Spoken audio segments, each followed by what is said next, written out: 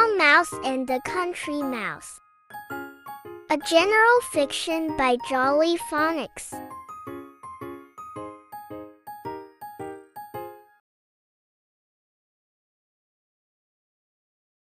The town mouse was going to visit his cousin, who lived in the country.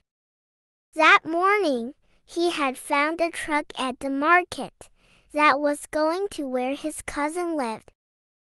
Now he was rattling along the lanes, hidden in the back of the truck. When he arrived, the town mouse was tired and sore. He clambered out of the truck and onto the ground. "There you are! I've been waiting for you," cried his cousin, the country mouse. Come on, let's get you home," he continued.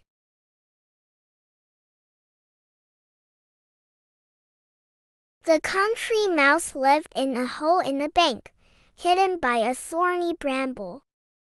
"Here we are," said the country mouse, and dived quickly into his hole. The town mouse started to follow him in. "Ouch!" he cried, as he brushed against a thorn.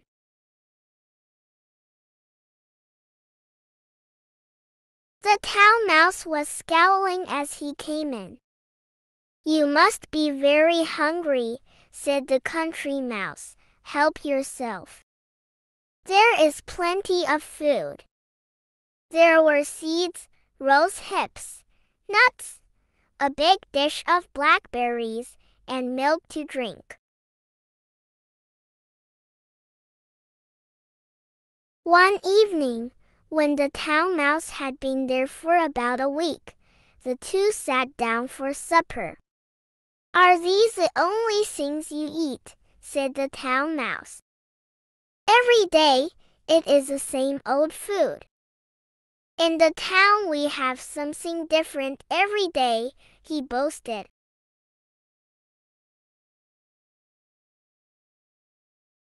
"I would not want to live in the country," he continued. "The cows moo loudly all day. Then the owls hoot as soon as it is dark. It gets so dark by 6 o'clock that you cannot go outside. Why are there no street lights?"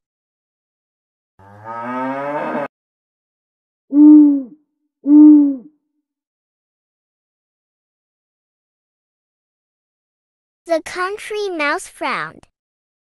"I'm sorry," he started to say. "No, I'm sorry," said the town mouse.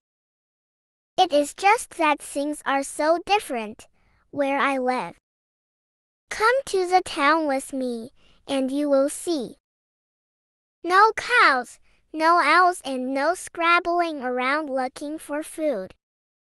I have an enormous house to live in too."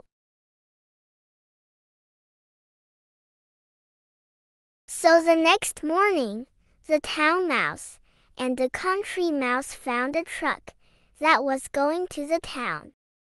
They squeezed in between the crates in the back of the truck, and they munched on apples all the way there, while the town mouse told his cousin about life in the town.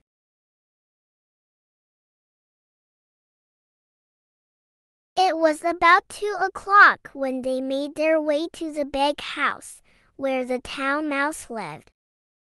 "Isn't it splendid?" cried Tinny Town Mouse, pointing to it.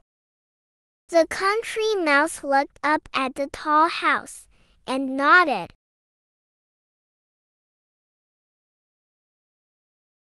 They were just exploring one of the bedrooms when there was a loud growling noise. "Run!"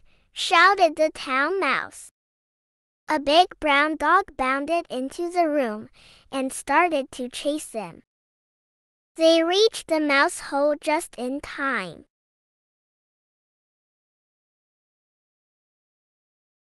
"Let's go to the kitchen and get some food," said the town mouse. When they got there, the town mouse checked that all was safe. "No," he shouted, and ran quickly to the country mouse, who was just about to grab a big bit of cheese. He knocked the country mouse out of the way, just as the mousetrap crashed down.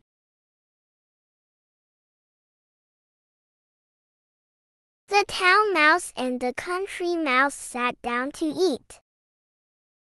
The country mouse was still trembling. There was bread, butter, cheeses, and lots more to eat. "Now, this is a real feast," said the town mouse with a smile. "What would you like to eat?" The country mouse was about to nod and agree with his cousin when he saw something prowling around the corner. "A cat! A cat!" he cried. "Look out!" They scrambled down and made a dash for the mouse hole.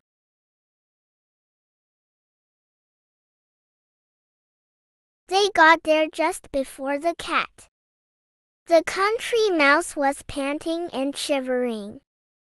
"That's it!" he exclaimed. "I'm going back to the country. At least you get your dinner there, whatever it is, without having to escape dogs, mousetraps, and cats." The next morning, the country mouse set off for the country. That evening, he found himself back in his little hole in the bank, hidden by brambles. He sat down, smiled, and made himself an enormous dinner. Then he settled down to sleep in his safe little bed.